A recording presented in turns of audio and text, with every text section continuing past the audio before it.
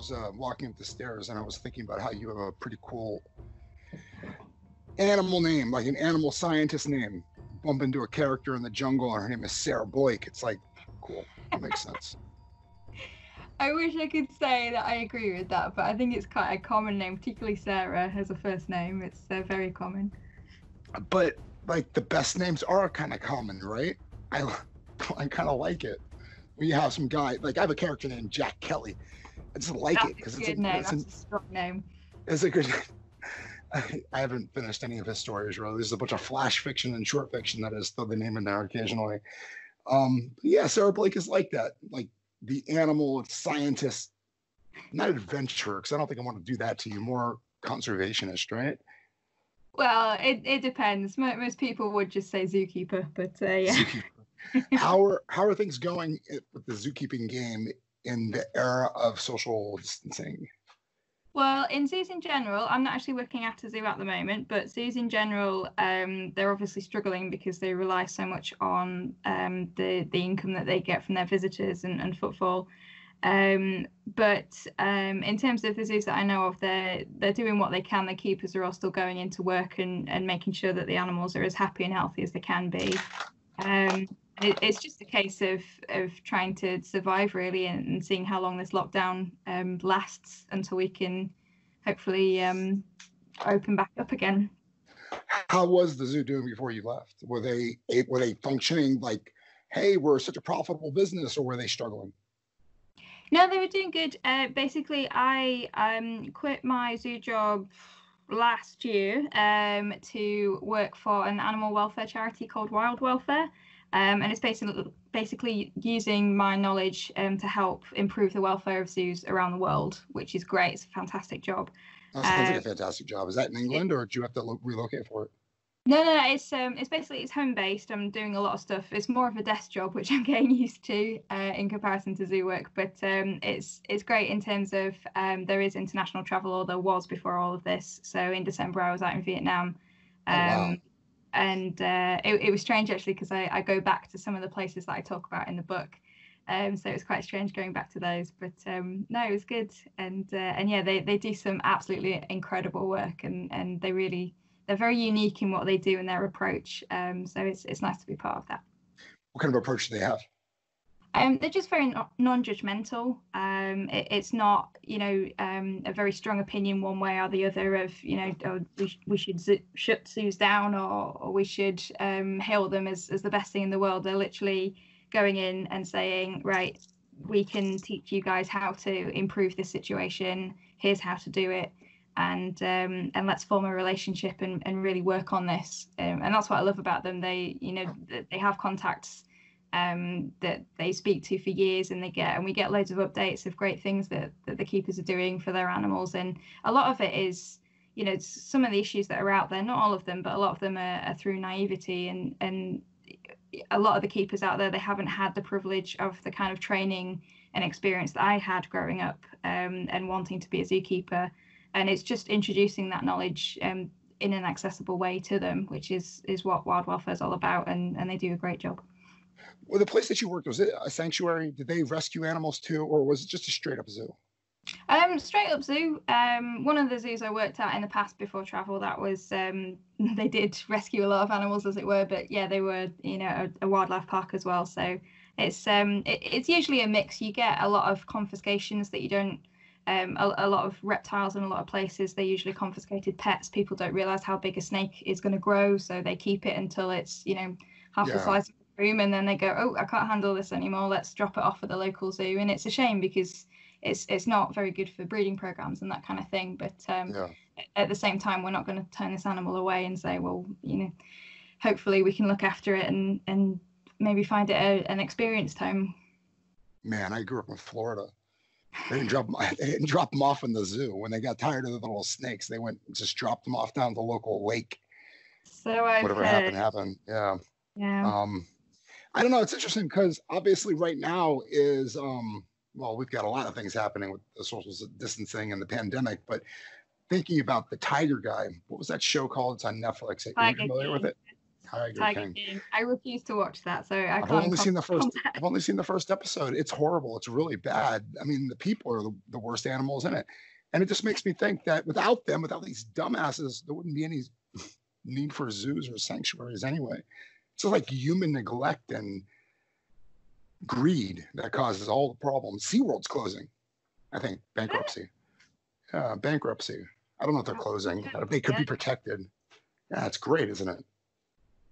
Again, we had this conversation before with the last interview. I don't know how I feel about SeaWorld. I've never been, so I can't really comment on that. There's one graphic I saw. I have never been either. And again, I grew up in Florida. I don't know what that means. I just had no desire. I like roller coasters, and there's no roller coasters there. And also, the saddest thing in the world, somebody took a picture of the property, of the SeaWorld property, and said, this is the parking lot of SeaWorld. And it showed a giant, vast black sea of asphalt. And then it pointed to a little tiny, insignificant little blue spot and said, this is where they keep their black whales. It's like, dude, that sucks. Just makes me really sad. And the tigers, I mean, man, this country doesn't have tigers. And if something horrible happens, we're going to have thousands and thousands of tigers running around the wild. Potentially. Well, I would hope that people wouldn't just set them free, but knowing that there are things like roadside zoos and that kind of thing out there, I understand that it's a possibility. But again, it's something that we're trying to work on with the charity. Is to make sure that the welfare of animals in the captive setting is a priority. So it's a difficult one, but they don't even have one. They have like hundreds of these animals, and not just those types of animals. They have many of the different types. Do you guys talk to people like that? The Tiger King people? Do you try to work with them? I've not been with the charity long enough. We usually focus on zoos in terms of the ones that we've got a connection with already, and we utilize a lot of the contacts that we've got for the zoo associations. So in Britain, for example, we've got BARZA, which is the British and Irish Association of Zoos and Aquaria. In America, you've got ARZA, and in places like Southeast Asia, you've got CESA. In Japan, you've got JASA, all that kind of thing. So we try and utilize our contacts there. And the idea is that we can improve welfare standards in the zoos that are in those kind of organisations, then they can be the kind of leading the way in improving welfare standards in other collections within that country or that region as well. Welfare standards of the animals themselves? Yeah, that makes sense. Yeah, absolutely. Yeah, definitely. Do you guys rank places around the world? Who has the best welfare? Definitely. I've read a lot of kind of articles where places are ranked, but it's really difficult. You've got different spaces, you've got different ideas. I've worked in quite a few different zoos, and they've all been very different. And they've all got different ideas of what they want to kind of achieve. Some places go for conservation on the level of, we're going to rescue this snail. This one snail is the most important thing. We're going to pour all our resources into this one snail. To breed it and release it, and that's great. And then you've got others which are more excited about the charismatic megafauna, as we call it. The elephants, the tigers, the gorillas, that kind of thing. Charismatic megafauna. I love that. I've never heard that before. Charismatic megafauna. That's a technical zoo term for you. Charismatic megafauna. It's the animals that people really want to come and see, basically. The ones that we're abusing the most to keep in captivity, really. Say that again, sorry? The ones we're really abusing the most to keep in captivity. Not necessarily. Again, it's difficult to meet their needs, or it's harder to meet their needs because they're bigger, they need more space, they need more complex environments, more complex care in general. But it can be done. I know some places that do it great and some places that don't do it very well. So it's all on a sliding scale. I think it's interesting too, because you can have a place that does it great and then something could happen and they can't do it great anymore. I mean, that brings up what's happening now, because at one point people were coming into these places and giving them money saying, hey, we want to check out your animals. Here's $50. Now they're not doing that, right? In the middle of the beginning of their season, it's not happening. How much of a buffer do you think these places have for these animals? I think some of them, they have to have a fair amount as an emergency to make sure that they have a duty of care to these animals, and that's what's most important to them. So a lot of zoos, people don't realize how much money they donate to conservation charities, welfare charities, that kind of thing, and they've had to tighten their purse strings in terms of that, and that saved them a bit of money to make sure that they can keep going. A lot of people are developing Amazon wish lists to be able to get enrichment items, food items, that kind of thing. So there are ways that they are ensuring that they are surviving. They're run by very clever people. They know what they're doing. So I mean, it's interesting. You went from a person that dreamt about being a zookeeper to working with sanctuaries. Is that right also, or is it zoos as well? Did you say? I can't remember. I've worked all over. I've worked in zoos, wildlife parks, rescue centres in terms of more domestic animals. I've worked with wildlife. I've done all sorts. So I've worked kind of across the range, but a lot of people focus, they say that sanctuaries and zoos are very different things, and they're actually not. Sanctuaries are basically zoos that don't allow people to come in, but that means that they have less money, they have less of a buffer in times like these, and a lot of the time they might not be able to provide as excellent a standard of care because of a lack of money. I'm sure that they are. I've been to some fantastic sanctuaries. I write about one in the book in Spain called Mona, and it's a chimp sanctuary. It's absolutely amazing what they were doing, incredibly run, but they really were struggling for money. Did they close? What was that, sorry? Did they close? I haven't heard. From what I hear, I think they're still carrying on, but I don't know how long they can keep doing that for. It's interesting. So you mentioned the book twice already. Have you finished it? Well, Brian, you have caught me on a really exciting day, because I submitted it at the weekend to Good for you. Congratulations. And today I got an email back saying that the publisher was interested. No kidding. Congratulations. Yes, I don't even know how that would feel. Well, actually, I know how it feels to have a publisher be interested. I've been shaking for about an hour since I read the email. Haven't quite factored it in. I've forgotten to breathe a few times as well. Now it's just I've read this a lot on Twitter. It's just a bite, so it's not necessarily a publishing deal or anything like that. They're just interested. So I've got to send them the rest of my work, which I'm frantically editing, because I've edited twice now. I've done 2 rounds of edits, and I still need more to do. But I was assuming that once I'd sent this in, I wouldn't hear back for months, and then 3 days later I got this email. So I'm frantically editing, and then hopefully I can send it over, and hopefully they will like it. Did you get an agent, or did you just send directly to publishers? Wow. Okay. What I did was I researched a lot of kind of small independent publishers, particularly here in the UK, and this one's in Scotland, interestingly.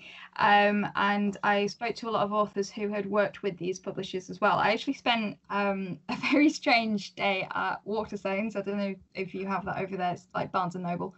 It's our version of a bookshop. And I went into the travel section of Waterstones, and I basically brought down every single book off the shelf one by one, checked out the publisher who published it, checked out if there were any agents involved, like in the acknowledgements page, that kind of thing, wrote them all down in a big long list, and kind of starred the ones which were prospective because they were accepting unsolicited manuscripts. So that way I didn't need an agent. And That's so smart. That's such an interesting idea. I've had, hundreds of these conversations where I've talked to authors, and not one person said, you know what I did? I went to the bookstore and I opened up a book and looked at the title page and just scanned all that information, because they're legally obligated to put that there. I mean, they have phone numbers and addresses there, they have names of people. Yeah, and it's a great wealth of resources as well, because reading these acknowledgements, some of them were, they barely mentioned their publishing house, and you think, oh, well, maybe they're not as fun to work with. And then some of them they were mentioning amazingly supportive people. There was cake mentioned. There was all these kind of things. I think, that's the people I want to work for. I mean, I don't know if this puts a hole in your balloon or not, or adds to the excitement, but I talked to a friend of mine yesterday from Oregon who said now's the time. Bookmakers are desperate for material. They don't have anything. Well, what this person said to me was that they're actually about to close their book submissions because of everything that's going on. So I got in there just in time, which was amazing. For you. For you. But yeah, I think some people are having to furlough their staff and that kind of thing just to survive. Once everything goes back to whatever the new normal will be.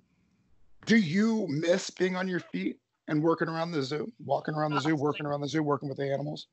Absolutely, yeah. No, I know what I'm doing is great in terms of improving animal welfare, and that's what I want to do. And when I was working at a zoo, I had all these animals that I'd met out in Asia that, you know, were struggling, and I knew how to help them. I had them wandering around in my head, and I kept thinking, I know how to help them, and I'm here just kind of taking over in this in a zoo. But yeah, now that I'm not doing that, I really, really miss it. I very much do. What are you doing? What did you do in Vietnam when you went out there before all this went down? Did you just talk to So people or? Vietnam was actually one of my first instances of working for this charity. So when we were traveling, we got to New Zealand, and my boss from one of my old zoos contacted me saying that this charity, Wild Welfare, they were doing this project where they support somebody on the ground, as it were. So in Vietnam, working in this zoo to try and improve welfare standards for 3 months. So I agreed to do it and ended up in Vietnam after New Zealand, really terrified for many, many reasons, and helped to make improvements to the zoo, which was fantastic. It was one of the hardest things I've ever done in my life. And reading through some of the chapters that I write about it, it's, I forgot just how exhausted I was during that time, and how difficult I did find it at times. I really wanted to quit quite a few times and just go home or go to a different country that was easier. But no, I managed to make some really good differences, and some of those changes are being carried on. And I made some really good friends at the zoo, even though they didn't speak English and I didn't speak Vietnamese.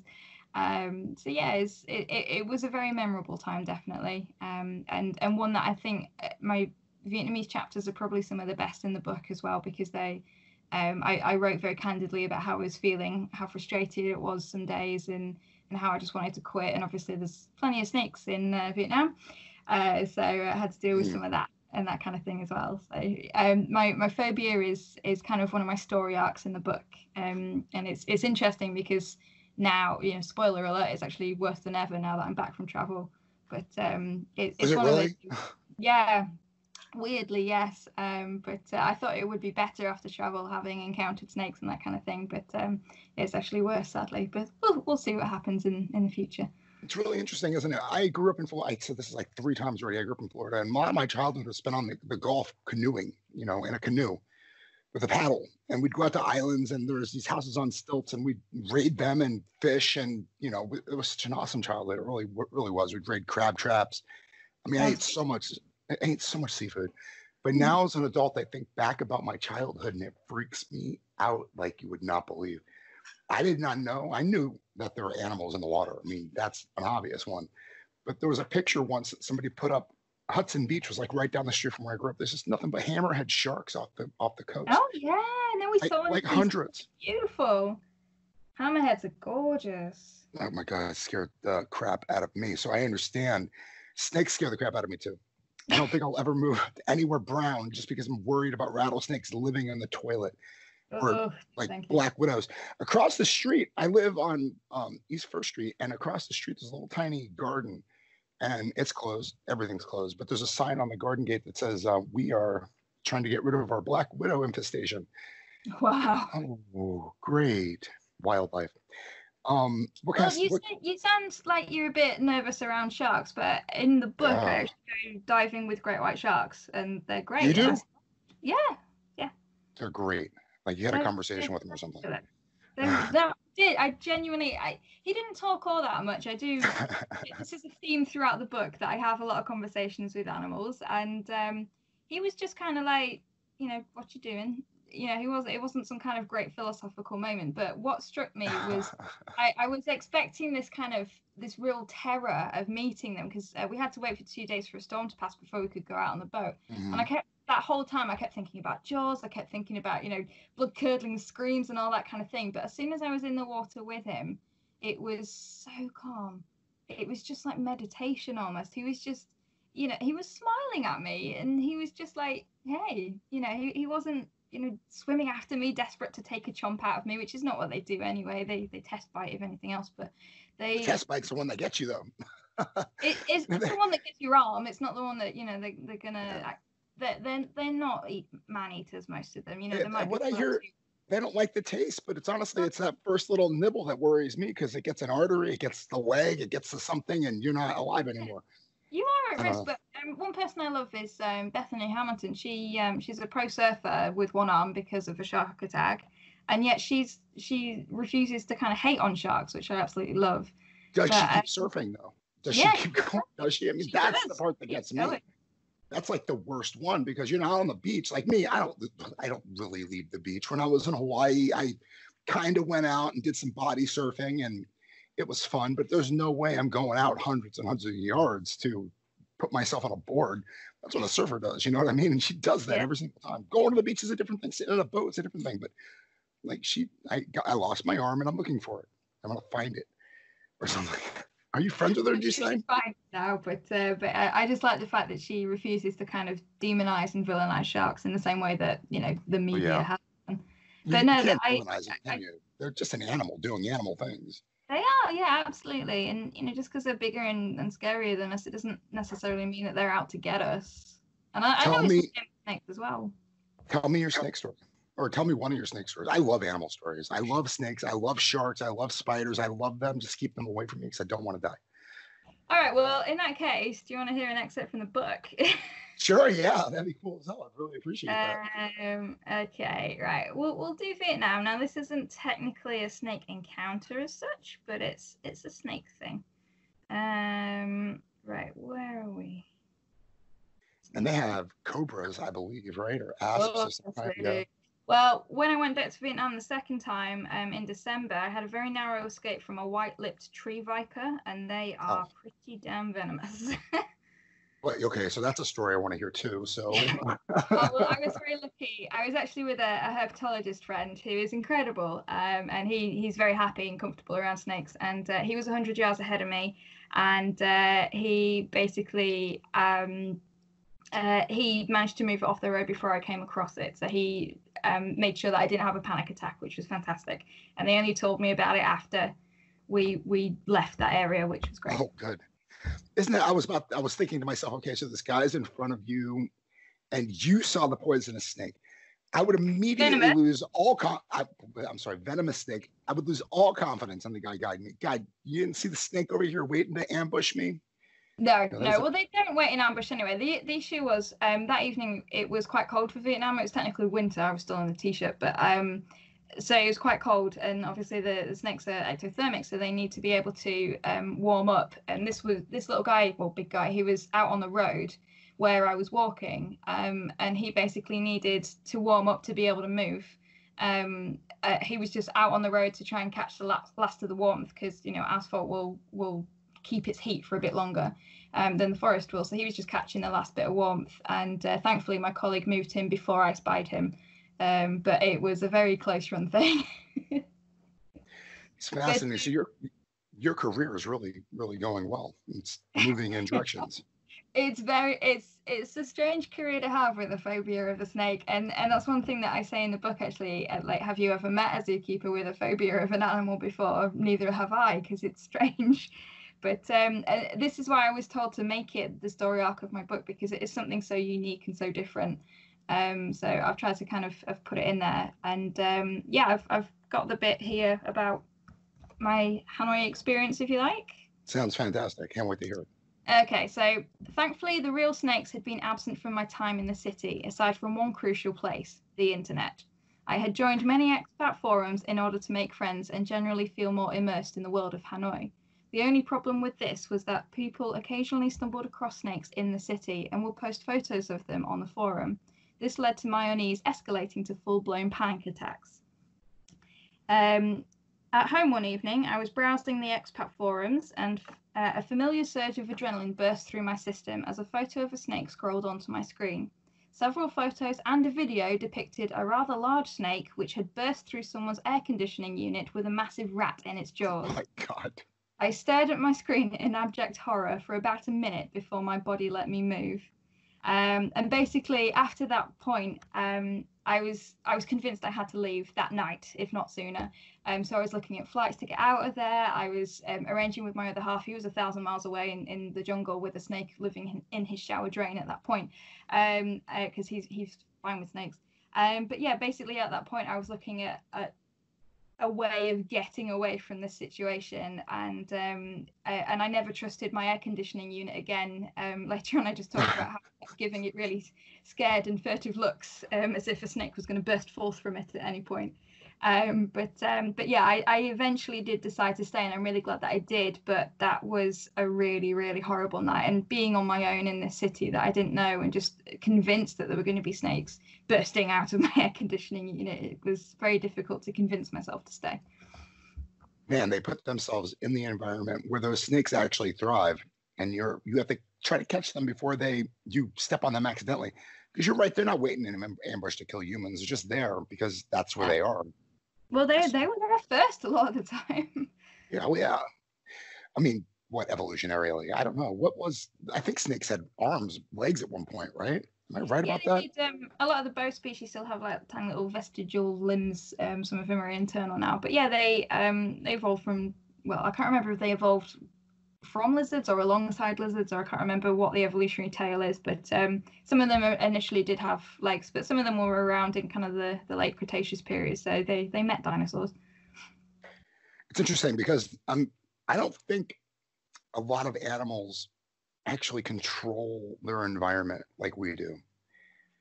They want to control their environment. What's that? A snake?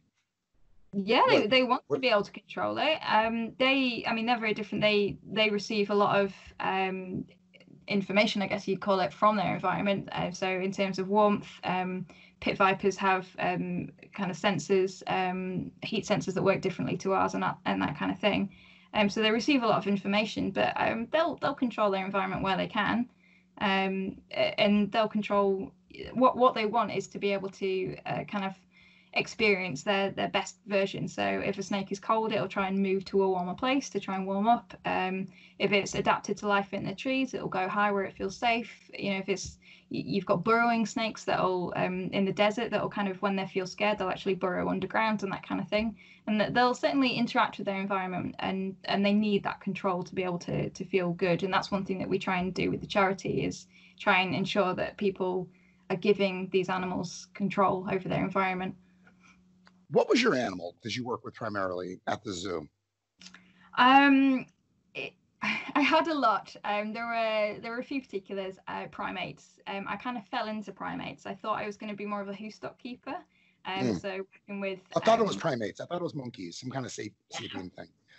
Yeah, no, there was a very special baboon that I formed a very close bond with when I was working with him, and a lemur troop, which I knew very well for 5 years, and squirrel monkeys as well, and all of these kind of creatures. I didn't expect to like primates, and a lot of zookeepers have this story. They go into keeping expecting to work with one particular species, and they end up falling in love with another completely. But I've done some work with birds of prey. I've done some work with giant anteaters, giant river otters, bears is a big one, particularly in the book.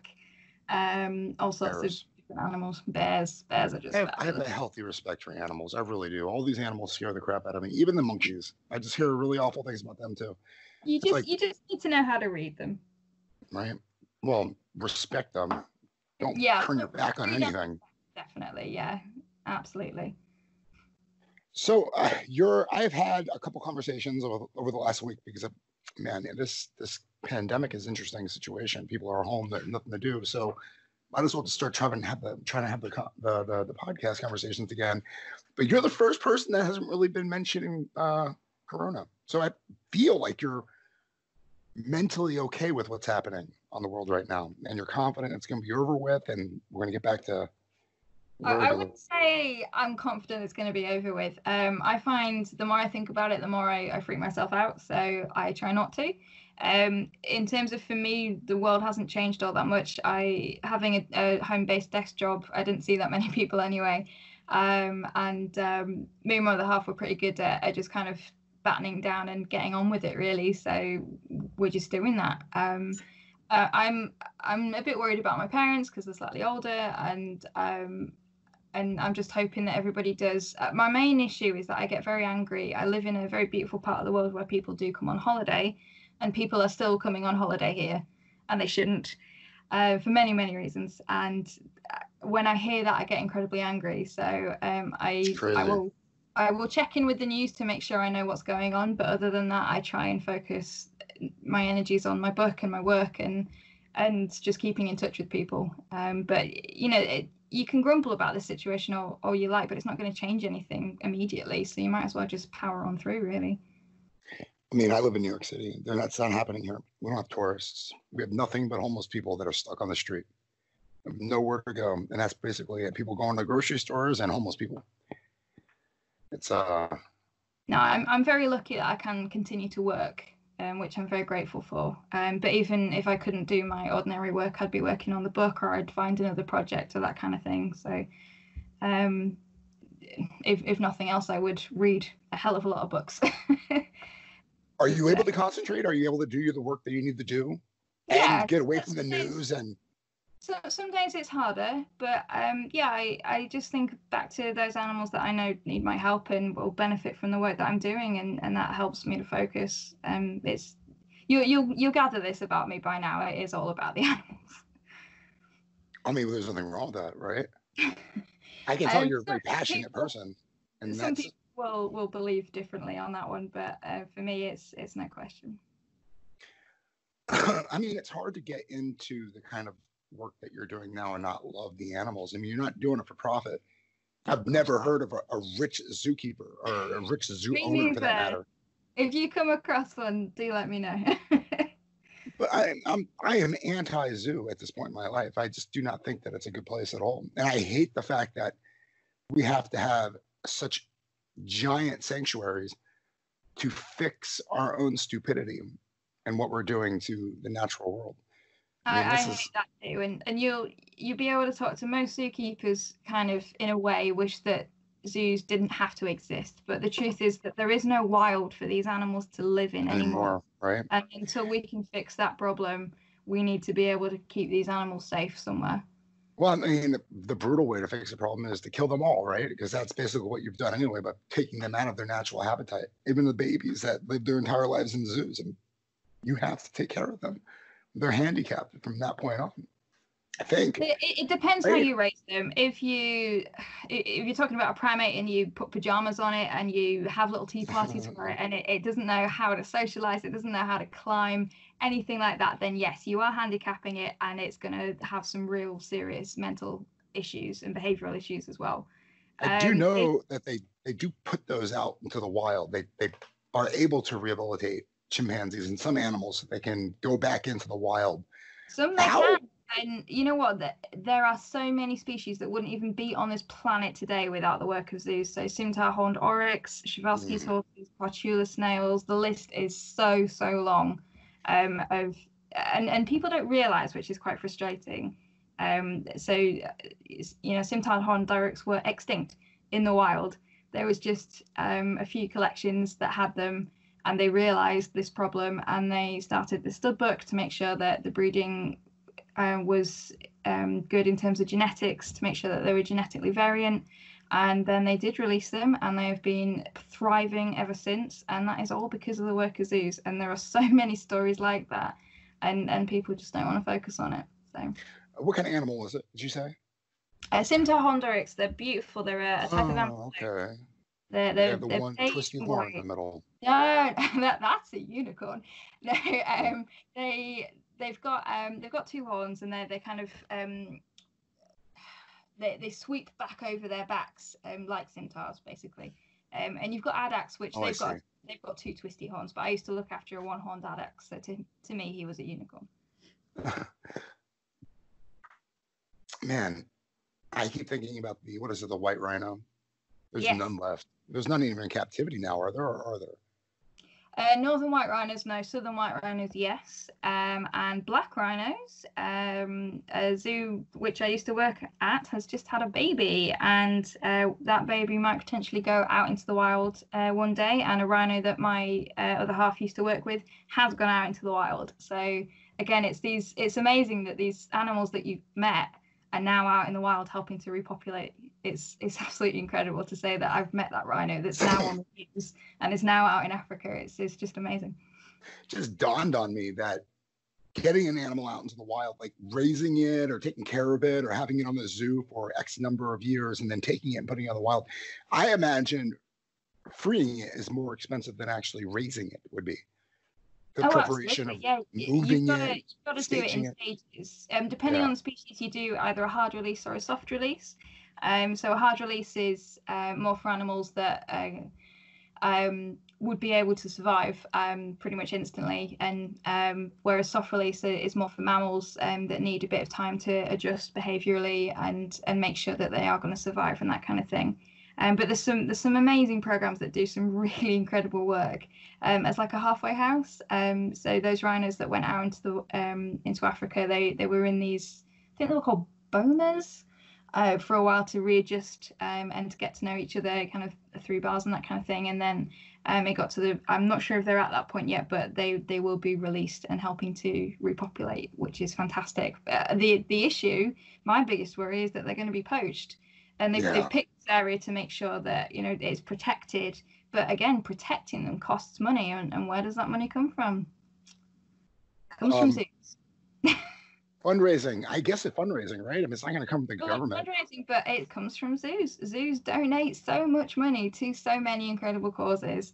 And people who refuse to go, unless they're actively donating to those same conservation charities, then they might actually be doing a disservice to the animals that they love, because they're not being able to fund and support the conservation work that does go on. What's really fascinating to me is that in certain places of India right now, you can stand and stare at the Himalayas that at one point were obscured by fog or smog. Yeah. You know what I mean? The idea that humans have made such a devastating effect on the planet, and that if we weren't here, things would be immediately better. Makes me sad. We talked about this last time, didn't we? It's the whole population issue is, humans aren't all that bad, but the amount of us, that's the problem.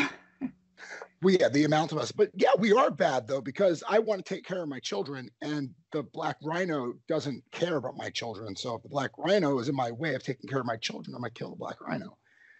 You know what I mean? Or the snake or the spider or whatever it is. Even if there's like 200,000 people on the planet or 7 billion, I'm still going to want to take care of my kids. And man, you know what gets me? This is what these conservation charities are doing. So they're going in. They're not just kind of waving a big flag saying you must not shoot this species. They're going into communities and they are teaching them different things that they can do. They are teaching them different ways of farming. They are some of them ex-poachers, and they're now tour guides. To find these animals so that they can show them to people. And there's some amazing studies where they're looking at the kind of profitability of being a tour guide versus a poacher, or and kind of understanding that ecotourism actually has a better impact on preserving species and the community as well.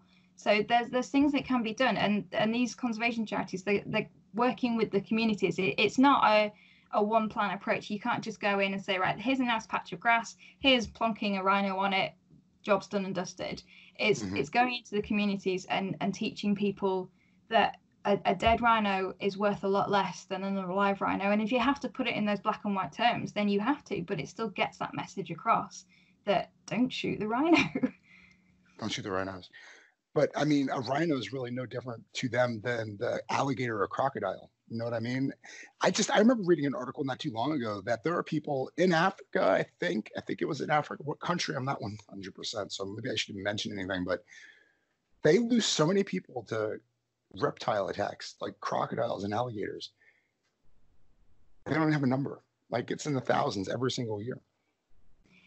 Again, I think that, and I write this in the book actually, I think it's quite hypocritical for a nation such as the UK to ask other nations to live happily alongside their predators when we eradicated our own. I was about to say the same thing. Yeah, you killed all your bears and your wolves and your you had lions at one point. And it is a problem, but again, we need to be providing those solutions. A lot of people in the UK are talking about rewilding. There's a lot of issues with that, as much as I would love it to happen, particularly for wolves. But there's things now that are not there that weren't there before. So, you know, when wolves were eradicated, there was probably a tenth of the population that there is now in the UK. And it's the same again, like we were saying with the snakes in Vietnam. They are just there, and it's people going into these areas.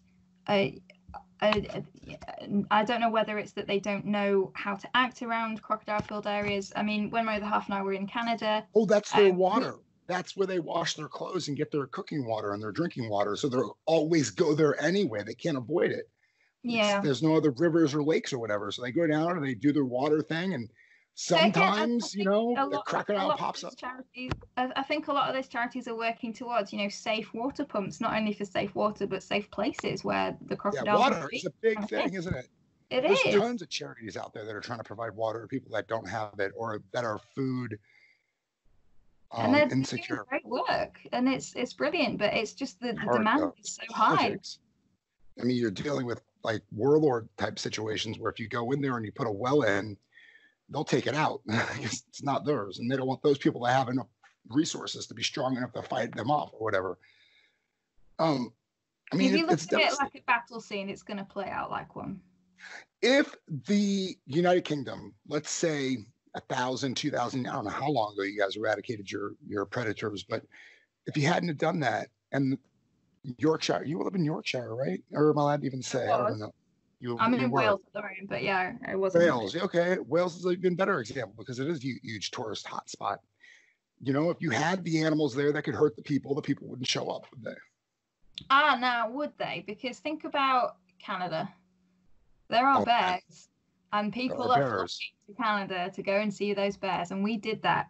And as long as you know what you're doing, as long as you've got the right information, you've got the right equipment, and you're sensible, people will flock to do it and to see them. And it's the same. Some of the rewilding projects that I was interested in about 10 years ago, they were kind of looking at the toss-up between the potential for ecotourism of wolf watching. I mean, look at somewhere like Yellowstone, versus the potential of people not coming near because they're scared. And as again, part of that project has to be education. There's no need to be scared of wolves. You should respect them, though. Absolutely, and some people will, and some people won't. And again, that's part of the education. You need to teach people how to live alongside their predators, how to live alongside everything. I live alongside snakes, and I have to deal with that because where I am is like an adder hotspot. But it's learning to live alongside them, and things you just have to be aware of. In Wales, an adder hotspot? Yep. Yeah. So I live near the Pembrokeshire Coastal Path, which is very famous, and there's adders all the way along there. Adders is in rattlesnakes, right? Not rattlesnakes. They're a viper. They're our only venomous species. They ain't going to kill you, bite you, dog. But yeah, they're still. For me, it doesn't matter if it's venomous or not. I still have a phobia of that. You okay? Sorry, my tea went down the wrong pipe. Okay. I don't think I'm dying, so you don't have to do any like life-saving measures, but okay, I'm kind of glad about that because I wouldn't know what to do being several thousand miles away. Scream loudly so it like impacts my chest and the food will come out. That's what happened. I read it was very interesting talking about wolves in Yellowstone, how they introduced them, and there was a theory that they were helping the environment. They had studied I think we talked about this. And then it turns out it wasn't the wolves at all. It was the freaking beavers they put in there. It's everything. So in nature, you've got these trophic levels, and on each trophic level, you've got different keystone species. And right at the top is your apex predator, such as a wolf. Halfway down there, you've got your beavers, which are a keystone species because of the work that they do in terms of, you know, rerouting rivers and that kind of thing. And then you've also got your prey species at the bottom, such as deer. And again, it's something that Britain actually needs as an apex predator to sort out deer populations, and it wouldn't be through killing the deer. So one pack would take down maybe 50 deer a year. So it's not going to impact numbers, but what it will do is create fear barriers. And where those fear barriers are, then sapling trees can regrow, and shrubs and bushes can regrow, and the landscape comes back. Now, we have reintroduced beavers in the UK, and it's going fabulously. No, beavers are awesome. I love Yeah, beavers, and I hear their tails are delicious. I've never eaten beaver. I have helped prepare a beaver pelt though, when I worked at a zoo, and they're very different to what I thought they were going to be. But I love working with beavers. They're so shy. My beaver talk at that zoo used to literally be, I'd turn up and I'd tell the guests to be quiet, otherwise you won't see them. That's so cool that you got to work hands-on with animals from part of your career. Yeah. Guessing that's not the same anymore, that you're not hands-on with these animals like you were. I'm not hands-on at the moment. I hope to be again. It's just, yeah, we'll see where the path leads, really. You know what else I also like about you? We've been talking for 45 minutes and it's felt like two. I mean, you're such a fascinating character. I Thank love it you. so much. Not only do you have the best name in the entire world, Sarah Blake steps out of the jungle, chimpanzee by her side. I just see it Hey, you perfectly. can write my blurb. I'm going to write about a Sarah Blake character and you'll sue me. And it'll Oh, be yeah. lifelong. It's like remove the H and you'll be fine. What are you going to, I mean, you're going to have a published book. You're working for a non-charity. So. Right? Let's say you do. What's the next step for you? What's going to be, where's Sarah Blake in the future? I really don't know. And for the first time in my life, I'm not actually that worried about it. I used to be a very intense planner of things and intense worrier, and I still am a little bit. But since coming back from travel, things have chilled a bit. But we'll see. We'll see what happens. I mean, everything's going to be different after Yes. After the virus, so we'll see what opportunities are available. I mean, I'm guessing that there probably won't be a lot of animal work around here, so I might have to do something else. Yeah, it's true. I mean, you are a charity. If people are struggling financially, there's no money going to charities. Yeah, well, this job is actually only for a year as well. So I see. Yeah, after that time is up, then I don't know. But I'll always continue to support this charity because I really do believe in. I know it sounds corny, but I do believe in the work that they're doing. I really do. It's amazing. Is your partner back in Yorkshire working for that zoo, or does that? No, he's in Wales working for a zoo. So are you? Is it that the experience? Once you have the experience, you're able to basically transfer pretty easily. No. So my partner and I have moved around country and zoos quite a lot. So when we first met, we were working in zoos which were 4 hours apart from each other by road. And we did that for a year. And then he moved up to Yorkshire where I was working. And because Yorkshire's so big, I was working in South Yorkshire, he was working in North Yorkshire. So we were closer, but still an hour and a half apart by road. Did that for a year, and then we went traveling. And once we came back, we kind of wandered around the country for a bit and managed, by some miracle or divine intervention, that we managed to get jobs in the same zoo in Wales. So what do you guys do from here? A year, you move on. Does he just stay at his zoo, or do you try to get on at his zoo?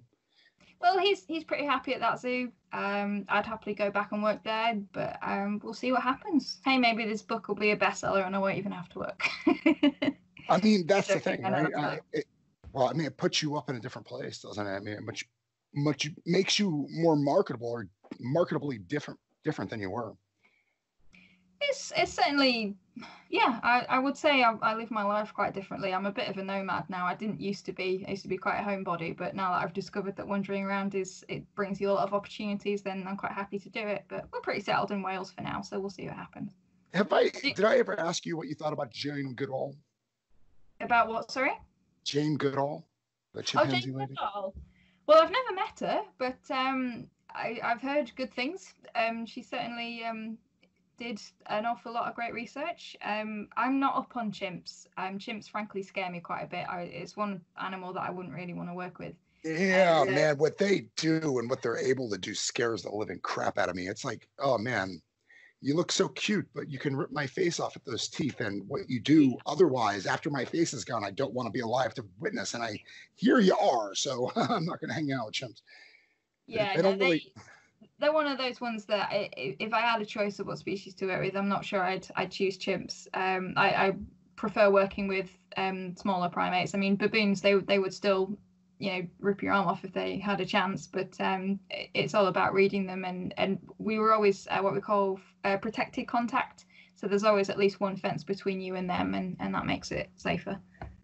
And the interesting thing about Jane Goodall is she was a scientist, right? She was exploring what chimps are, mentally, physically, environmentally, all that good stuff.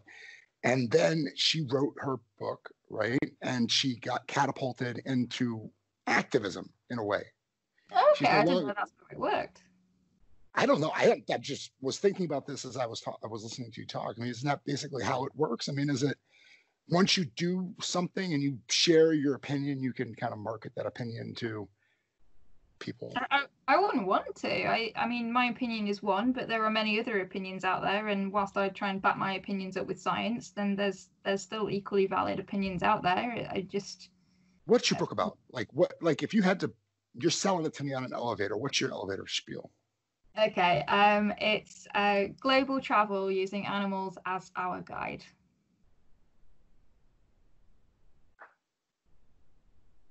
That's my pitch sentence, or something similar. But it was like opportunity. You were looking for opportunities while you were traveling too, right? It's like, we need to find an animal opportunity to continue traveling with. It wasn't like, there's no animal opportunities, I'm going to wait tables for 2 months.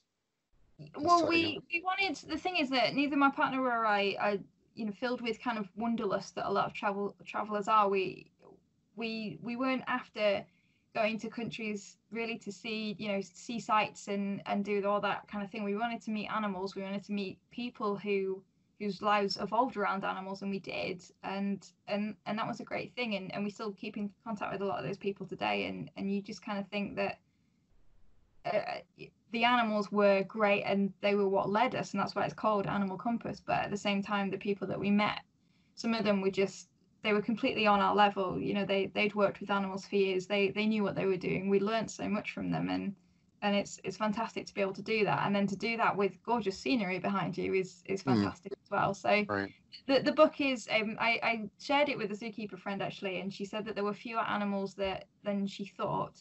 But if I was aiming for a travel book with animals, then I've got the right level. However, if I was aiming for kind of nature writing with travel, then I've got it the wrong way around. But I'm aiming for travel with animals rather than the other way around. So I'm quite happy. But you work with animals as a lifestyle. I do, Would you consider yourself a scientist? Yeah, I'm an animal biologist. That's what I'm doing. Oh, you're an animal biologist.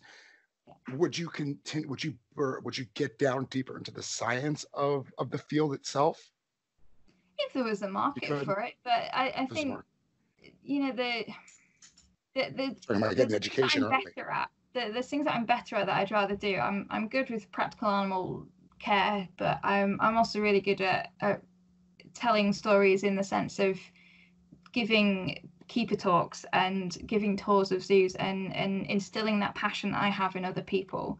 That's what I've been told time and time again I'm good at. So I'd quite like to kind of go back to that if I can, and make sure that people are understanding what they can do. So their choice to eat a little bit less meat or buy less plastic or support a conservation charity, all of those kind of things, they have an impact. And if they do that helps with the lemur that I've introduced them to, then that's great. Your job is to help define a narrative, maybe help define a narrative, not create the narrative itself, because that's already been created over the last 300,000 years, this impact that humans and animals have with each other.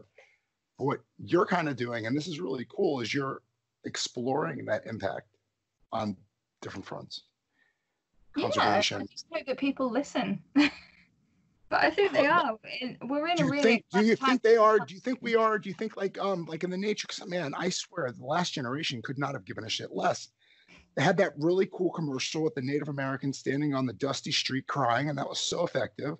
They had the Smokey Bear, that was effective, but yet the world is falling apart, I guess. I'm hopeful that we are changing. We're certainly realizing, I mean, just the change in plastic consumption alone since Blue Planet 2 is massive, which is fantastic. But there has been a change in the amount of plastic consumption? Oh, absolutely, yeah. There's all I hear shops kind of jumping up all over the place. It's brilliant. Oh, damn. Coca-Cola, I hear, is like one of the worst offenders, and they're basically using their funds and ability to fight it by saying that they're not the problem, it's somebody else. I hear also scientists have put together a really good plan. They've got this bacteria that they're going to dump into the oceans. It's going to take care of all the plastic islands out there. It's like neither one of these are very good solutions. You're arguing it's obviously your Coke bottle is a problem out there on the beaches, and you guys should not be dumping nothing in the ocean. I'm sorry. I Take stuff out agree, of the ocean. but where did all those Coke bottles come from? They came from They, us. There's yeah, a they very came from famous us. quote That's my point. when people started going a bit crazy about us taking away, I say us, people taking away their plastic straws. I understand why some people need them, but 99% of people don't. And when you think about it, it's a very famous quote that came out of it. It's only one straw, said 7 billion people. And it's so Once true. or 3 times a day. It's not just one straw a month. That's a daily problem, our addiction that we currently have with those dumb things. So and where do they come from? Yeah, you're right. You don't need to go to McDonald's. That companies need to do, but there's also things that we as individuals can do. And if you get yourself caught up in all those ideas of, oh, well, it's the company's fault and I can't do anything to help and that kind of thing, that's false. You can, and I'm not perfect at this either. I still buy things in plastic, but I try and reduce it. And if you start just by reducing, then you can make a big difference and you can get less and less plastic each time you shop, and you can learn ways of doing it differently and that kind of thing. And it becomes a way of life. It took me ages to remember my bags for life rather than plastic bags. It took me a ridiculously long time to remember that. But now I don't think twice about it. It's just those changes that we have to adapt to make.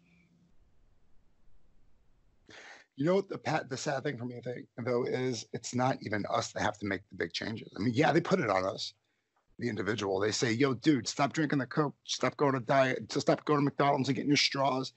But honestly, the finger should be pointed at the corporations that are causing the mess and giving us that product in that way only. They don't have options. They don't have the guys, we've really self-reflected. We're taking away the plastic straws. Here's paper straws. No, they still have they know the litter. They have the same information that we do, but yet you can go to McDonald's and get a plastic straw every single time. I agree that there are problems that big companies need to solve and they have the money to do that. But at the same time, I really think that the finger of blame should be pointed at every single human, because we are the ones going back and buying those things. We can make responsible buying choices and companies will respond to that. But we still have to buy stuff and we still have to eat unless we're going to go out into the wild and farm and hunt our own food. We're only stuck buying what's available. And the people that are providing what's available are so corrupt and they don't care. They don't want to change anything. The packaging is great, scientifically proven to make our food last longer, so we make money. We don't care what happens to it after you open it. It's completely useless then. What are you going to do? Throw it in recycling? I heard that most of our recycling goes to India, and it goes to the slums, and that's where they sort through it. And what they do with it. Knowing all these things, what impact does that have? Because to me, it's depressing, and it makes me think, oh, I might as well just give up then. It's politics, right? That's what the next stage is. Politics. That is for them to discuss, and you can use your vote to hopefully vote for. It's you, though. Person, I thought it was us. It should be us. That's what they told us all the way through. Like when I was going through school, they said, your vote matters. Go vote. And if it's true, then I don't know either one of us. It's 2 people. It's 100% of this conversation that would never in a lifetime vote for plastic straws. No, they should not be allowed to make plastic straws. No, they shouldn't be allowed to keep fucking killer whales in a tiny, tiny pool. They shouldn't be allowed to do that. That's bullshit. Make them stop right now. Right? I mean, if it was actually us as a people, I think we'd make the right choices. But this problem of greed is really messing things up. I definitely agree. But also people are so far removed from where their food comes from and where everything comes from. They're so far removed from it that sad. I think it's sad, right? Like you're gonna get fat eating the pizza, but really, what doesn't matter? It doesn't even matter. Just eat the pizza because there's nothing else available. You have to really bust your ass to make the quinoa and the whatever. I make vegetarian meals. Yeah, I make the vegetarian meals occasionally, but I dream about the pepperoni pizza. You know what I mean? I don't know. Maybe it's deep in our DNA. 300,000 years ago. If you look purely at stomach design, we are monogastric, so we are designed to eat meat, if nothing else.